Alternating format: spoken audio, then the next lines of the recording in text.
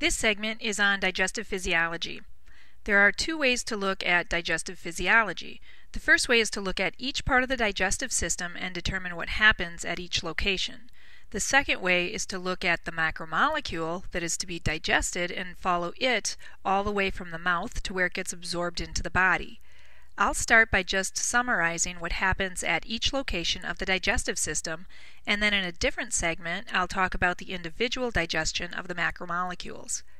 We want to concentrate on two things: what digestive products are released at each area to aid in digestion, and what gets absorbed at each area.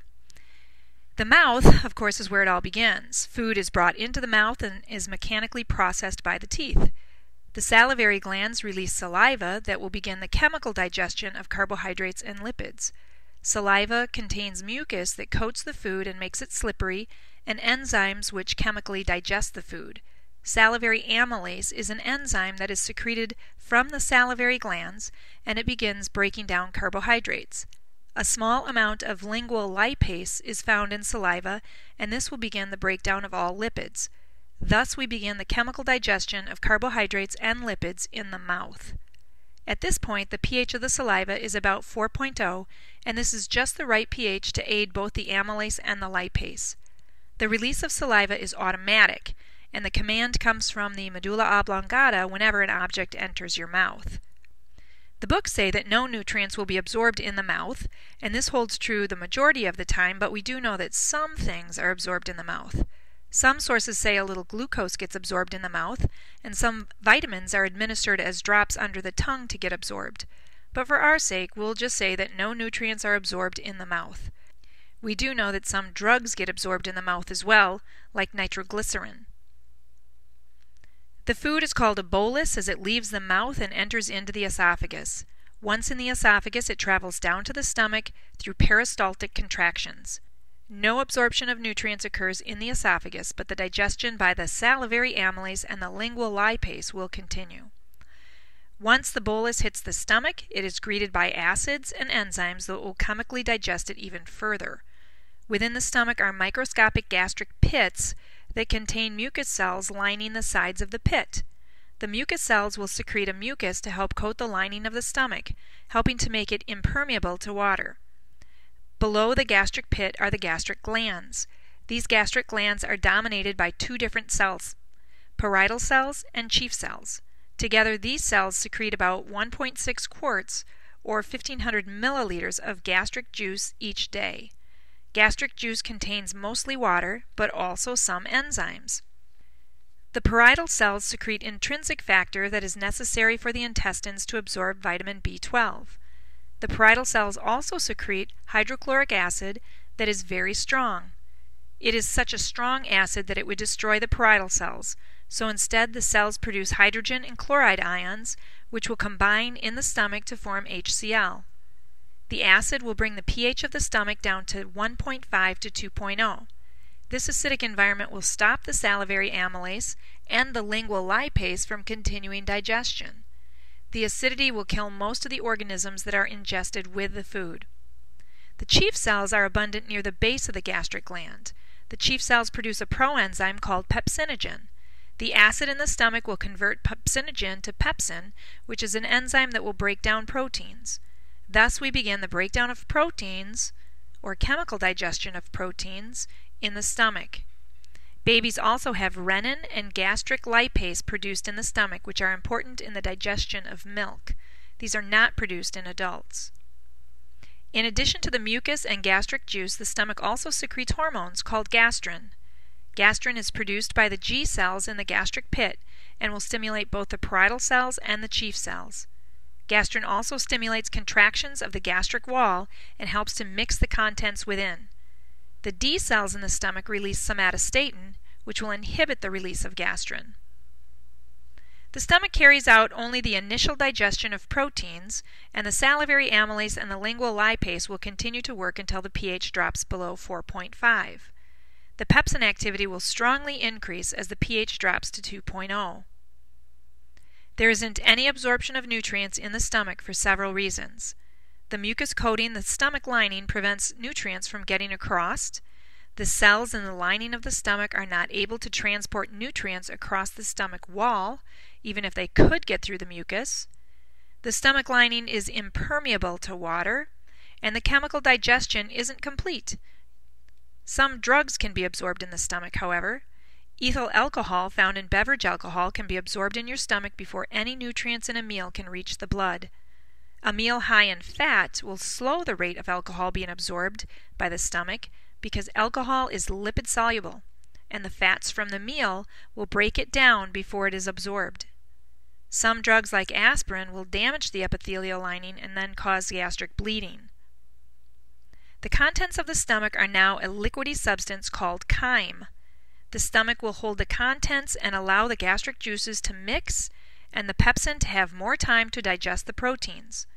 Most of the digestion will take place as the chyme leaves the stomach and enters the small intestine. In the small intestine, the majority of digestion and absorption of nutrients will take place.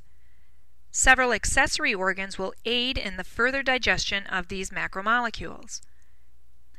The duodenum is the first portion of the small intestine. This area is a mixing bowl which receives the chyme from the stomach. The pancreas and the liver will both deposit secretions into the duodenum through small ducts. The pancreas will secrete a pancreatic juice that is a watery substance that contains several enzymes to break down the 4 macromolecules being ingested. Pancreatic amylase breaks down carbohydrates. Pancreatic lipase breaks down lipids. Nucleases break down nucleic acids from DNA and RNA. And proteolytic enzymes, such as proteases and peptidases, will break apart the peptide bonds of proteins and polypeptides. These proteolytic enzymes account for 70% of the enzyme production of the pancreas. These enzymes are secreted from the pancreas as proenzymes and are inactive when they are secreted, which helps to protect the wall of the pancreas. They become active once in the duodenum. The proenzymes secreted by the pancreas are trypsinogen, chymotrypsinogen, procarboxypeptidase, and proelastase. These proenzymes will become activated to chymotrypsin, carboxypeptidase, and elastase.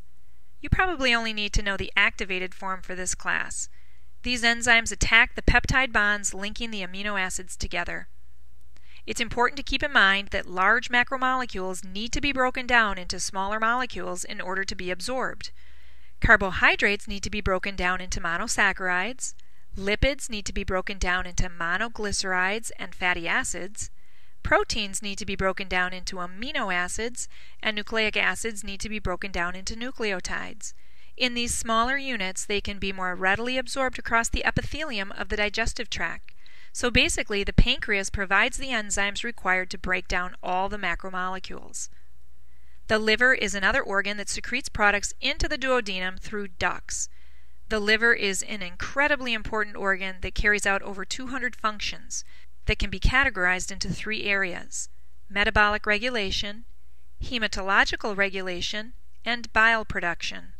Bile is synthesized by the liver and excreted into the lumen of the duodenum. Bile contains water, ions, bilirubin, which is a green pigment, cholesterol, and bile salts. Bile salts help to chemically digest lipids by breaking large lipid drops into tiny lipid droplets that can then be broken down further to triglycerides. This will be discussed in more detail in a different segment. The gallbladder will store the bile and will release it when the hormone CCK, or cholecystokinin, is released from the intestines. CCK causes the sphincter muscle of the gallbladder to open so that the stored bile can flow into the duodenum. The other functions of the liver will be discussed in a different segment. In the mucosa of the small intestine are a series of finger-like projections called the intestinal villi. These villi are covered with a simple columnar epithelium that is carpeted by microvilli. The villi and microvilli help to increase the surface area of the small intestine, which increases the total area for absorption by more than 600%. To gain perspective, this area is roughly the floor space of a spacious 4-bedroom home. Inside the microvilli are capillaries and lacteals. The capillaries will carry absorbed nutrients to the hepatic portal system, which will deliver them to the liver. The liver will make adjustments to the amounts of nutrients in the blood before allowing the blood to enter the general circulation. The lacteals are lymphatic capillaries. Lacteals will transport materials that are too large to enter the blood capillaries. The intestines also have glands that will produce brush border enzymes. These brush border enzymes break down any materials that come in contact with the epithelial lining. Enteropeptidase is a brush border enzyme that activates the pancreatic proenzyme trypsinogen. These intestinal glands also secrete hormones called gastrin, cholecystokinin, and secretin. Remember that gastrin stimulates the parietal and chief cells to release their secretions, and CCK causes bile to be released from the gallbladder. Secretin is a hormone that causes the liver to secrete more bile. So, getting back to the duodenum, we have chyme that contains amylases, lipases, proteases, nucleases, and bile salts that are working to break down the major macromolecules. The chyme leaves the duodenum to enter the second portion of the small intestine called the jejunum. The chyme and all the digestive enzymes and substances will have plenty of time to digest the macromolecules as it travels through the 8 feet of jejunum. And there is also plenty of time for the major absorption of the products of macromolecules broken down to be absorbed. So we can say that most of the digestion and absorption in the digestive system occurs in the jejunum. By the time the chyme gets to the ileum, which is the final segment of the small intestine, most of the chemical digestion and nutrient absorption has taken place. The chyme will continue through the ileum to get to the cecum of the large intestine by passing through the ileocecal valve. The cecum collects and stores material from the ileum and begins the process of compaction. The vermiform appendix is attached to the cecum. The appendix helps with the lymphoid system that is a component of the immune system. In the large intestine, or colon, less than 10% of nutrient absorption will take place. However, most of the reabsorption of water takes place in the large intestine. This will help to compact the material and form feces, which will then be eliminated in a bowel movement. In addition to removing water, the large intestine also absorbs a number of other substances. Bile salts and vitamins will be reabsorbed. Organic waste products such as urobilinogen and various toxins generated by bacteria will also be absorbed. Vitamins will be generated by the bacteria that reside in the colon. We call these bacteria normal flora because they are resident bacteria that benefit from living in our colon and do not cause harm to us, but rather help us in some ways. These bacteria will generate several vitamins during their metabolic processes. We can then absorb these vitamins into our body. The vitamins include vitamin K, biotin, and vitamin B5. Vitamin K is needed to make clotting factors. Biotin is needed for glucose metabolism, and vitamin B5 or pantothenic acid is needed to make steroid hormones and neurotransmitters. In the colon, bilirubin is converted to urobilinogen and sterobilinogens. Some of the urobilinogens will be absorbed into the bloodstream and excreted in the urine, but the majority of the urobilinogens and sterobilinogens will be excreted in the feces. It is these two substances that give the feces a yellow-brown or brown color. Powerful peristaltic contractions will move material along the length of the colon toward the rectum. These movements should occur a few times a day and are triggered by the distension of the stomach. These contractions will force the feces into the usually empty rectum that then triggers the conscious urge to defecate. This is a reflex that is initiated by stretch receptors in the stomach. Babies and animals exhibit this reflex very well. They eat, their stomach gets distended, they have a bowel movement. They eat again, their stomach gets distended, they have a bowel movement. Adults don't always have such a good system and oftentimes will only have one bowel movement a day or even less. This is unhealthy, however, and allows more time for toxins and waste products to be absorbed into the body. Now it's your turn. Create a body diagram and list all the activities that will occur at each area of the digestive system.